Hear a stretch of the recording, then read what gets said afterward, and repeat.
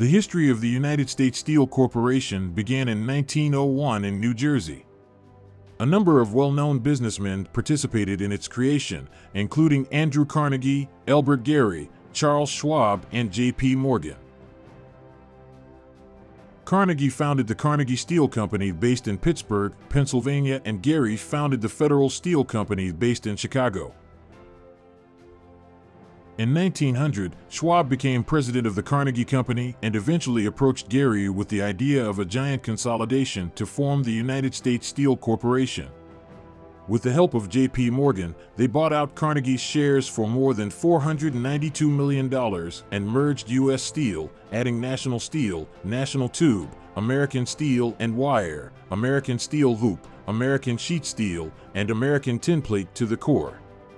Carnegie and Federal Companies.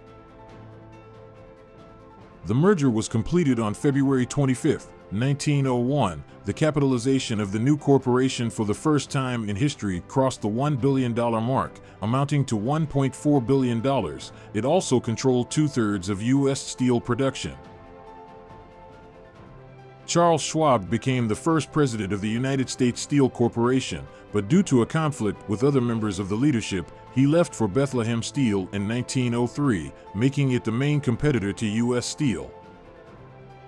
He was succeeded as president by the third co-founder of the corporation, Elbert Henry Gary, who headed it until his death in 1927. In the following decades, the United States Steel Corporation played an integral role in the history of the United States, including the supply of steel for countless iconic American buildings, bridges, and other structures. U.S. Steel supplied the steel and erected many notable structures in the United States, including San Francisco-Oakland Bay Bridge, U.S. Steel Tower in Pittsburgh, where the company's global headquarters is still located, Willis Tower and Hancock Tower in Chicago, New Orleans Superdome, United Nations Building in New York, the Vehicle Assembly Building at NASA's Kennedy Space Station in Florida, sculpture of the Unisphere for the 1965 New York World's Fair, an untitled sculpture by Pablo Picasso in Chicago, known as Chicago Picasso, Tappan Zee, Verrazano Narrows, and Henry Hudson Bridges in New York, bridge across the New River Gorge in West Virginia, bridge across the Chesapeake Bay in Maryland, Three Sisters Bridges in Pittsburgh. In 1907, U.S. Steel bought its biggest competitor, the Tennessee Coal, Iron, and Railroad Company, which was headquartered in Birmingham, Alabama. The federal government attempted to use federal antitrust laws to break up U.S. Steel in 1911, the same year that Standard Oil was disbanded, but the attempt ultimately failed. In the 1930s, U.S. Steel, like many American companies, was going through the Great Depression. This economic downturn began in October 1929, forcing many businesses to cut jobs.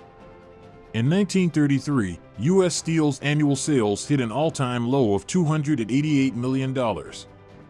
However, during these challenging times, the company was preparing for the future. Beginning in 1932, under the leadership of Myron Taylor, U.S. Steel began closing some of its old plants, modernizing others, and building new ones. The company also began shifting its operations, producing more steel that could be used in consumer products such as refrigerators and other home appliances. During the wars and subsequent periods of peace, U.S. Steel supplied hundreds of millions of tons of steel used to build aircraft and ships of all sizes, as well as tanks and other military equipment. U.S. Steel products were used to build 119 landing craft and tanks during World War II, with increased production during the war helping to reduce construction time from 260 days to 30 days. During World War II, over 113,000 U.S. Steel employees enlisted or were drafted into the armed forces. U.S. Steel prospered in the post-war years, eventually merging various steel and raw materials subsidiaries and divisions through a series of reorganizations. By the 1980s, the company had undertaken a number of major diversification and restructuring efforts. In 1982, the corporation also expanded its horizons by entering the energy industry with the acquisition of Marathon Oil Company, and in early 1986, Texas Oil and Gas Corp. In late 1986, in recognition of the fact that it had become a completely different corporation, United States Steel Corporation changed its name to USX Corporation, with its main operating divisions in energy, steel, and a diversified business. Also this year, corporate raider Carl Icahn launched a hostile takeover of the steel giant in the midst of a shutdown. He held separate negotiations with the union and management, and then proceeded to battle for proxies with shareholders and management. But he abandoned all attempts to buy out the company on January 8, 1987, weeks before union workers returned to work. At the same time, he retained his shares in the company. In October 1989, then CEO Charles Corey announced a plan to sell some of Texas Oil and Gas's energy reserves to pay off debt and make a major share buyback. In June 1990, the company said it would merge Texas Oil's operations with Marathon Oil to cut costs. On January 31, 1991, Carl Icahn won his long battle to restructure USX when the company announced that it would recapitalize by issuing a separate class of shares for its U.S. Steel subsidiary, although both the energy and steel businesses would remain part of USX. In May 1991, USX shareholders approved the plan. Common stock of USX Corporation began trading as USX Marathon Group, and new USX US Steel Group common stock was issued. By the 1980s, steel was a much smaller part of U.S. Steel's interests, and the company changed its name to USX Corporation. After 1991, the company sold shares in its two main groups, U.S. Steel and Marathon Oil. Finally, in 2002, the company split in two and U.S. Steel Corporation re-emerged as a separate company. To survive, U.S. Steel Group continued to increase productivity by introducing new equipment to its plants.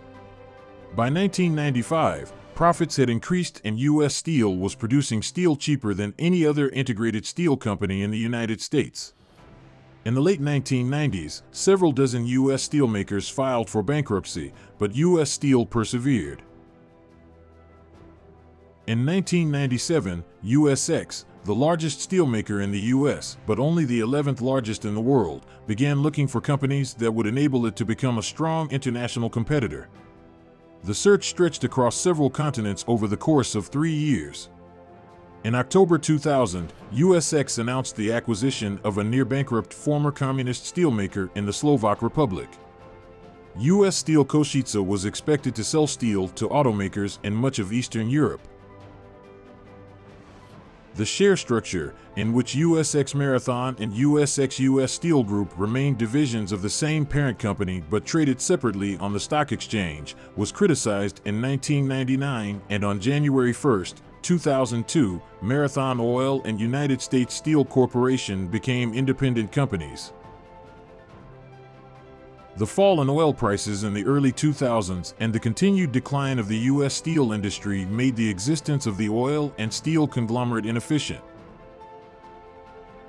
In October 2001, USX Corporation shareholders voted to accept the reorganization plan. The plan resulted in the spin-off of USX's steel and steel-related business into a publicly traded company in its own right, known as the United States Steel Corporation, the name of the corporation when it was founded a century earlier. The remaining USX energy businesses became Marathon Oil Corporation. On January 1, 2002, USX split into two separate companies, Marathon Oil and US Steel. The great steelmaker became independent again. His activities included steel mills in Gary, Indiana, Birmingham, Alabama, and near Pittsburgh, Pennsylvania. Abroad, she owned a plant in Slovakia. Global steel overcapacity and rising imports of cheap steel hit the U.S. steel industry in the early 2000s, forcing many producers into bankruptcy. The newly reorganized U.S. Steel Company held its ground. U.S. Steel acquired the assets of the former National Steel Corporation in 2003, adding iron ore reserves and significant integrated steel production capacity. The deal moved U.S. Steel from the 11th largest steelmaker in the world to the 5th largest at the time. In 2007, the company acquired Lone Star Technologies, a leading manufacturer of welded pipes for the oil and gas industry. The addition of Lone Star's assets and experience strengthened its position in the growing energy sector and made U.S. Steel the largest steel pipe manufacturer in North America. In 2018, the company launched its best of both transformational strategy to make U.S. Steel truly globally competitive by bringing together the best technologies from both integrated and mini smelters. Over the next 3 years, major strategic investments are made in technology and advanced manufacturing. The company currently operates in 3 main areas. Flat steel production in 2017 at 4 U.S. mills, the largest of which is Gary Works in Indiana. European operations, production of flat steel products in Slovakia. Production of pipes for the oil and gas industry. New York Stock Exchange ticker X.